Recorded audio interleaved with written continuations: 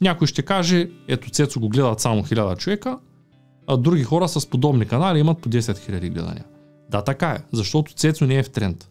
Цецо не ви предлага схема за бързо забогатяване, Цецо не ви предлага как да изкарате пари от днес за утре или как вече готовите пари да ги похарчите за инвестиция, от която той да вземе процент. В този канал ги няма тези неща, защото Цецо не се издържа от продажбата на регистрации в определени акаунти за търговия. Така е. В днешното видео ще говорим за принципи, за посоката, за постоянството и най-вече за това колко е важно да поемаме отговорност.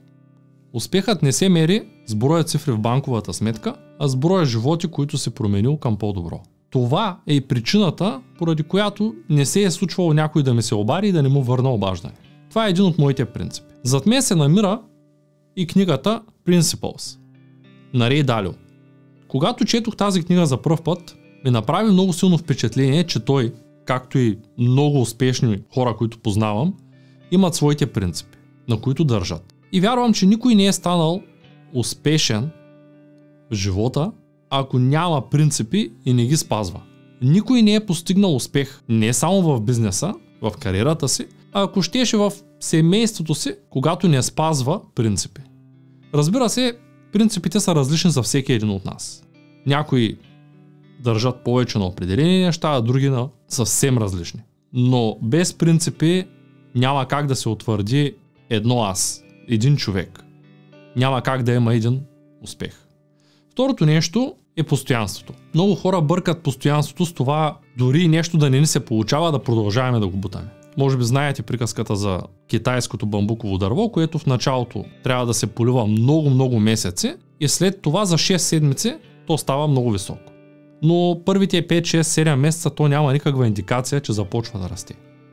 Същото е с успеха, приятели. За да успеем, ние първо трябва да посеем семенце.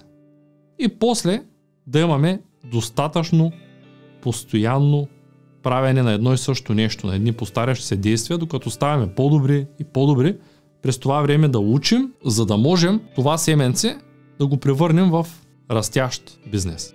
Защо ги казвам тези неща? Ами защото виждам дори и много предприемачи, виждат, че нещо не им се получава и сменят посоката си. Най-големия бизнес канал в България в момента е Entertainment и показва колко е готин живота в чужбина.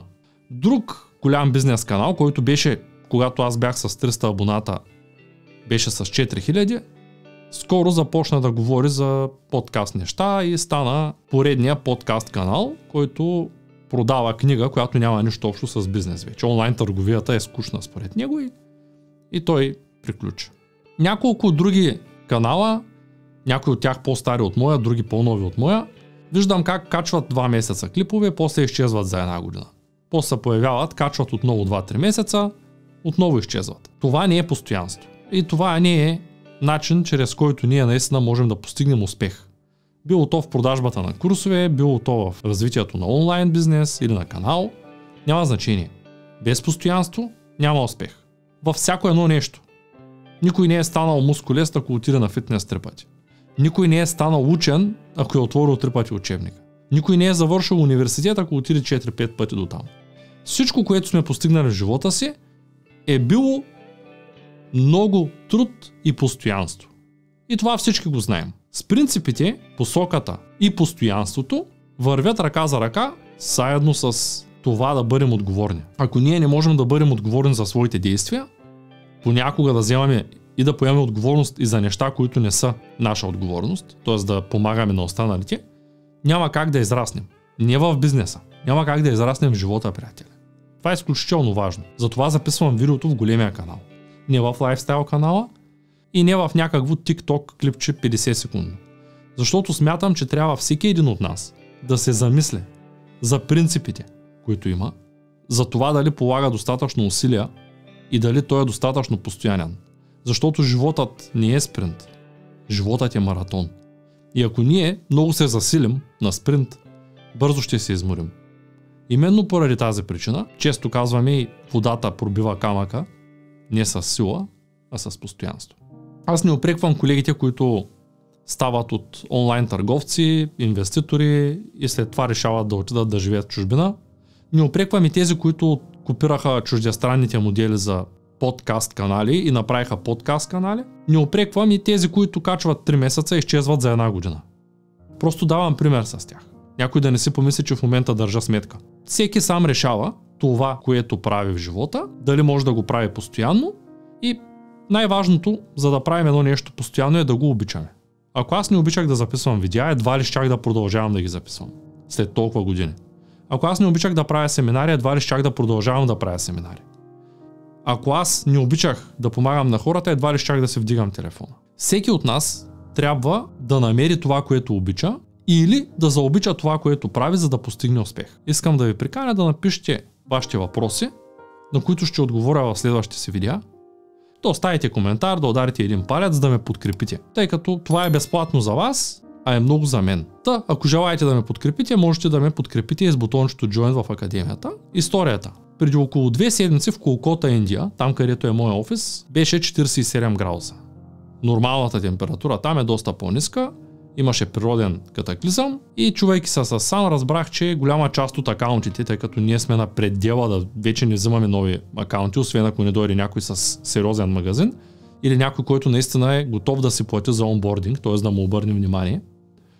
Преди няколко месеца, когато споделих резултатите си от Амазон, много хора ми писаха и за щастие голяма част от тях вече сме ги започнали, а останалите са в процес и скоро ще започнат да продават, тъй като отнема време. Та температурата е 47 градуса, чувам се с менеджера в Индия и той ми казва, те повечето хора не могат да дойдат на работа, защото нямат автомобили. В Индия е много модерно, поне в Колкота, да се движиш с велосипед. Велосипед 47 градуса някак се не върви.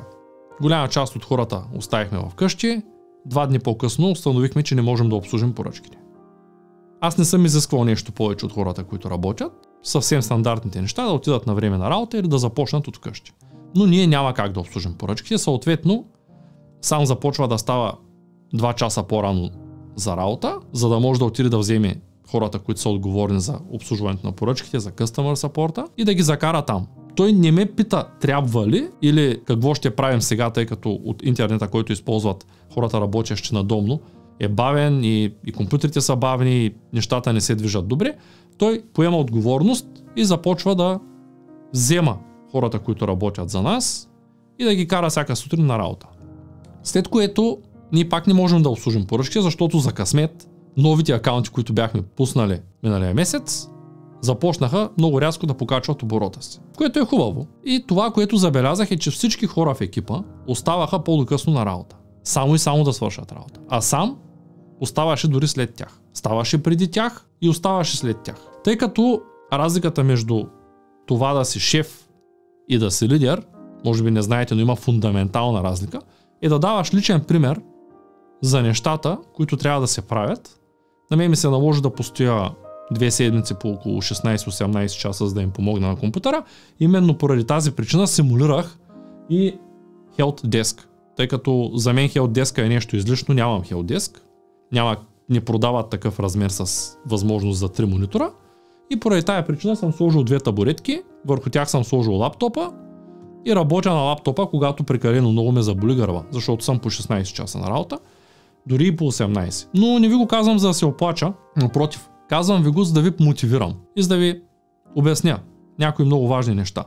Ако вие не започнете да изграждате принципи, да спазвате една посока достатъчно дълго време, да работите без да очаквате резултат в началото, ако не спрете да мрънкате, ако не спрете да си търсите причина да не започнете нещо и ако не започнете да поемате отговорност за вашите действия, няма как да станете успешни.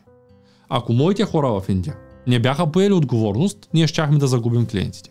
Може би щяхме да ги спрем на ваканция и да ги пуснем пак, но щяхме да загубим трафика. Всички те се хванаха за ръце и въпреки, че навънка беше 47 градуса, останаха на работа и работиха така, докато не решиха проблема. Това е единственият сигурен начин да постигнеш резултати в живота. Без значение дали те ще са семейство, работа, образование, няма никакво значение. Няма ли постоянство, няма ли отговорност, няма резултат. Във всяко едно нещо. Ако сте съгласни или не сте съгласни, напишете го в коментарите. Резултатите, които постигнахме, са умопомрачителни. Нов магазин, $88,000 оборот. Отворил съм го тук зад мен. магазини на по 2-3 месеца с по $40,000 оборот. Някои тръгват, други не тръгват, няма гаранция. И естествено, много съм щастлив, че няколко човека от България имат своя пасивен доход благодарение на нашия сервис, на нашата услуга, който разбира се иска да се включи в Amazon Automation и е готов да инвестира пари, готов да закупи консултация, може да го направи на support@smpro.net, изпращайки ми имейл с въпроси, аз винаги отговарям. Да, понякога отговарям след ден или след два, но винаги отговарям. И сега за офертата. Тъй като голяма част от вас, приятели, ме питат как е по-добре да започна. С собствен онлайн магазин или пък с дропшипинг в eBay. Много голяма част от вас ме питат и дропшипинга умря ли в eBay.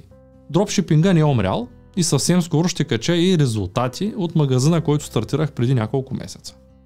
Резултатите са доста добри. Да, разбира се, аз не мога да гарантирам успех в това начинание, но това, което мога да направя и да предложа за всеки един от вас е следното. Както всички знаят, има курс в Академията за собствен онлайн магазин, който струва $200. Има и курс, който е за дропшипинг и струва $300. За всички от вас, които се колебаят за до края на седмицата, в която вие гледате видеото, тъй като не знам в коя седмица ще бъде излъчено, най-вероятно ще бъде излъчено в понеделник или вторник, но ако гледате видеото в събота или в неделя, то до края на текущата седмица, имате възможността да вземете курс за собствен онлайн магазин и аз като подарък да ви добавя всички останали курсове в Академията. Само сега. Без курса на Мирослав Михайлов, който е за маркетинг и който не е мой. Тоест, вземайки курса за собствен онлайн магазин, получавате и курса за дропшипинг. Това важи само до края на седмицата. И сега, тъй като някои от вас ще кажат, ами аз имам курс за дропшипинг в eBay, купил съм го преди 5 месеца, преди 3 месеца, ами за мен няма ли оферта? За всички, които вече са купили курса за дропшипинг в eBay, могат да си купят курса за собствен онлайн магазин само за $100. Така решавам. Тоест за $200 двата курса, които струват 500 и който вече е купил курса за eBay, може да го купи само за $100, като за целта трябва просто да ми пише един имейл и да ми пише с кой имейл е закупил обучението от 0 до успех. А сега тези, които имат съответно курса за онлайн магазин, ще питат ами за нас, ами за вас същото. Ако сте закупили курса за собствен онлайн магазин, за $100 може да закупите курса в eBay. Защо правя всичко това? Някой ще кажат, ето го сега, не му вървят курсовите, почна да продава ефтино. Аз съм обещал, че цената няма да е смъкна. Но виждам, че ситуацията изобщо не е добра. Комуникирам с много бизнеси, много от приятелите ми затвориха, някои от нещата, които ние движим в България също са пред фалит. И единственото, което искам, правейки този жест, е да дам на всеки, който има желание и на всеки, който се колебае, тази оферта. До офертата се стига само чрез имейл. Пишете ми имейл, изпращам ви линк или звъня по телефона и се разбираме. Така че имайте търпение. Ако сте ми писали тази седмица и аз не съм ви се обарил до края на седмицата, то със сигурност ще ви звънна до няколко дни. Не се притеснявайте. Курсовите няма да свършат. Те не са физически продукт. Но ако не сте ми писали тази седмица и ми пишете след седмица, тази оферта няма да важи. Няма да правя страница специално за това, защото така или иначе нямам възможност да седна. Толкова много работа имам, че ако съм седнал и работя и ма заболи кръста, ставам прав да работя. Физически нямам възможност и не искам никой от екипа да се ангажира с създаване на отделна страница. Защото тази оферта е еднократна, тя е само сега, след което те ще останат на стандартна цена. И тя е само за хората, които гледат видеото. Ако пък все още не сте се абонирали за лайфстайл канала, можете да го направите, гледайки това видео, или за бизнес канала, който е ето тук. Благодаря ви и до скоро!